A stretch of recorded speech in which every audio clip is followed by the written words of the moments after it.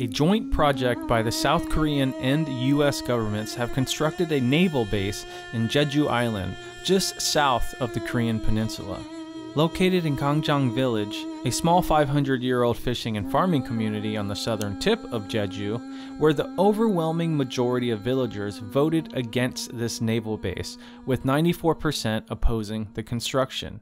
The South Korean government has been oppressively trying to build a war base, falsely and absurdly naming the base the Civilian Military Complex Tor Beauty Port. This military naval base, Beauty Port, is being used by the US military in its strategy to contain China in the Asia-Pacific using aggressive destroyers equipped with US missile defense systems.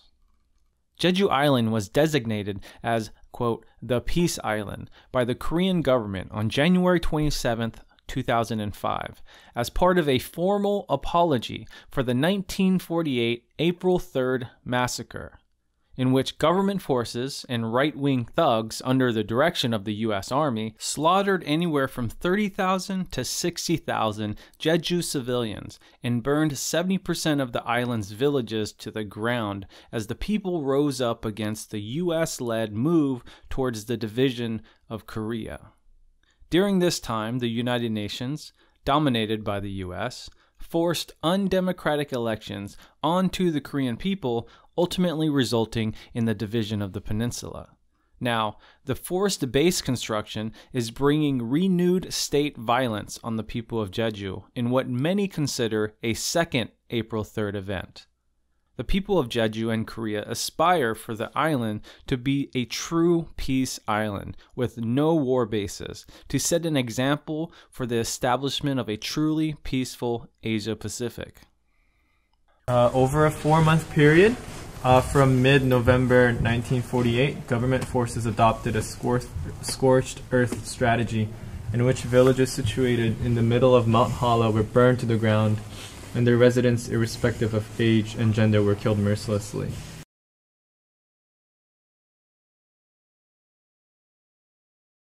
When the base was first being proposed to be located in Jeju, it was presented to 2 other villages before going to its 3rd village at Gangjeong. The first 2 villages overwhelmingly opposed the base proposal, but by the 3rd time, the South Korean government developed new tactics to get the base constructed. The government essentially held an undemocratic voting process, prevented local villagers from attending and misleading them about the information on formal meetings, and developed false information to present to the public. This is how the military base became to be presented as a joint military-civilian port, now officially known as the Beauty Port. 저는 제주도 강정마을에 해군기지가 건설되는 강정마을의 마을회장을 맡고 있는 강동규입니다. 여러분 반갑습니다. 과연 이런 마을에 해군기지가 들어서야 된다는 것에 대해서는 저희들이 납득할 수가 없고, 또한 해군기지는 하나의 국가시책 사업으로서 국가를 살찌우게 하고 국민을 풍족하게 하고 국민으로 하여금 행복 추구권을 누리면서 살 수 있게 하는 것이 국가시책 사업인데, 전혀 지금 들어오는 해군기지는 전혀 그렇지가 못합니다. 가는 곳마다 지역 주민들을 이간질시키고 투명하게 민주적으로 들어오는 해군기지가 아니라 음모적으로 들어오는 해군기지이기 때문에, 그리고 이 해군기지로 인하여 우리 강정마을 주민들은 산산이 조각났습니다. 부모 형제가 싸웠고 친구끼리 싸웠고 친목계가 전부 깨지는 이런 해군기지 사업은 저희들을 원치 않습니다. 저희들이 지금까지 4년 1개월 동안 싸우고 있지만은 정부나 해군 그리고 제주도정에서는 저희들의 목소리를 전혀 들어주지는 않습니다. 물론 저희들 4년 1개월 동안 힘들게 싸웠습니다만은 이제 비로소 전국에서 이런 단체, 이런 모임들이 결성된다는 데 대해서는 저희들 더 한층 힘을 내게 되겠습니다.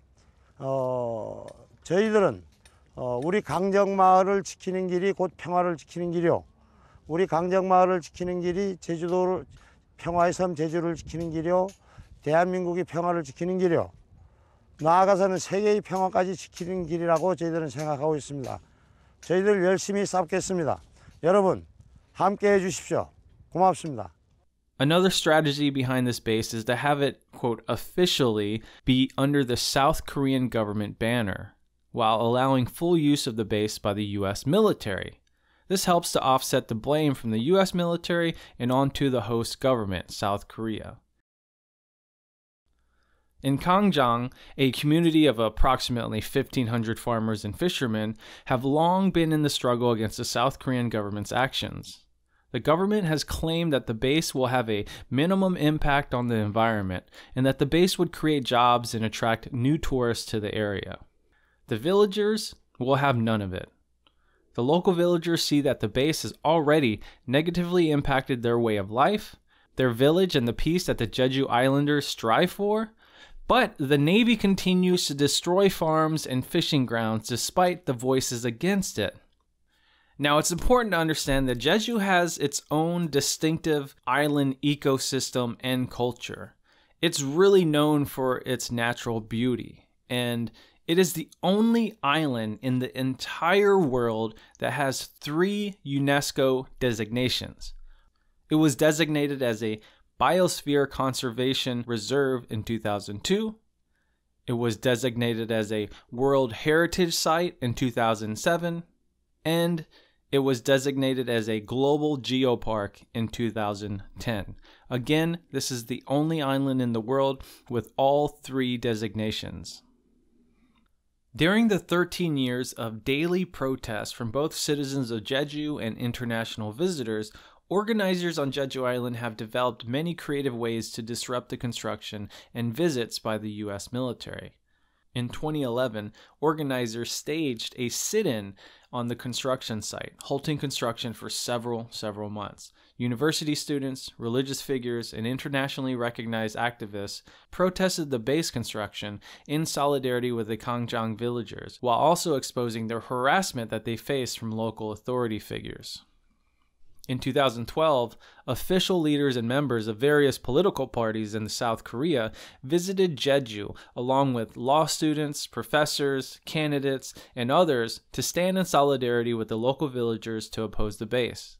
The Republic of Korea's Supreme Court ruled the construction of the base as legal, despite the fact that the government began construction before examining environmental risk assessment reports.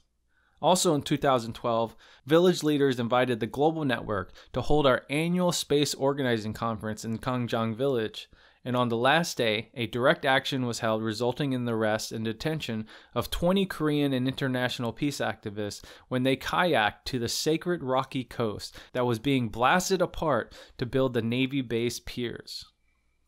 In 2013, over 1,000 demonstrators, including filmmaker Oliver Stone, participated in the Grand March for Life and Peace and the Human Chain that encircled the base. Stone told reporters, quote, "This base will host U.S. Aegis missile destroyers, aircraft carriers, nuclear submarines. It's part of Obama's Pacific pivot, put in place to threaten China.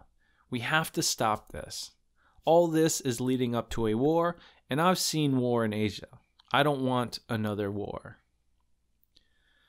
In 2014, tensions between the South Korean government and the local Catholic community rose to a high. The Catholic community in Korea had been protesting the base for several years. Catholic priests and nuns were arrested for opposing the base, but the authorities said they were, quote, interfering with police business. You know, we got excited, just excited, because they are thief, they are liar, they are occupier of Gangjeong Village.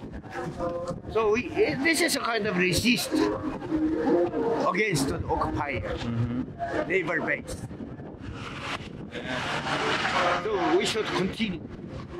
In 2015, officials from the Democratic People's Republic of Korea commemorated the 67th anniversary of the Jeju Uprising by calling on South Koreans to oppose the U.S. military presence in their country. DPRK officials also declared that the naval base at Gangjeong Village is proof that Jeju Island is still under imperial rule. In addition, while the corporation Samsung was one of the main contractors for constructing the naval base, the Republic of Korea Defense Procurement Agency announced that the Korean Commercial Arbitration Board ordered the Korean Navy to pay Samsung 7.3 billion won, or $23.2 million, because of the delays from the protests. In 2016, the base was officially opened on February 26. Now, the Aegis destroyers that are using the naval base are outfitted with missile defense interceptors, which are key elements in a U.S. first strike attack plan, mainly aimed at China and Russia. The role of these interceptors would be to take out any retaliatory strikes after the U.S. preemptively attacks Chinese or Russian nuclear forces. So, rather than protect the people of Jeju by building up U.S. and South Korean military infrastructure on the island, it now makes the island a prime target for attack. Going further, Jeju is now being prepped to build a second airport. Again, this airport is being presented to fulfill the needs for the growing tourist industry, but many islanders are skeptical and believe that the airport will be used by the Air Force branches of both the U.S. and South Korea.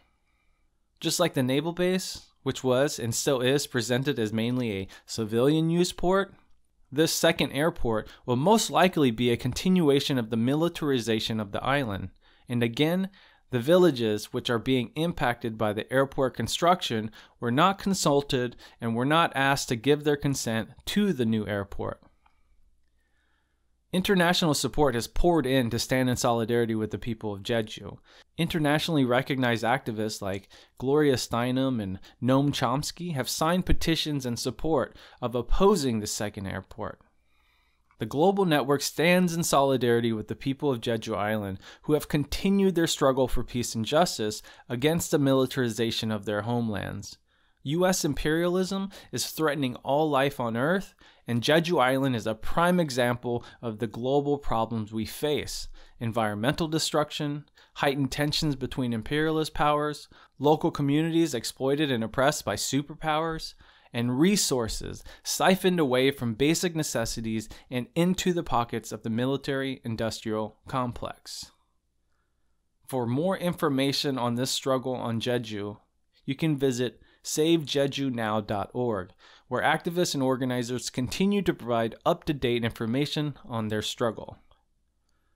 Give back the land to the people of Jeju, stop the construction of the second airport, and continue to fight for peace and justice. 자, 다시 한번 힘차게 오늘도 즐겁게 행진할 것을 다짐하면서 외쳐보겠습니다. 평화! 평화! 강동의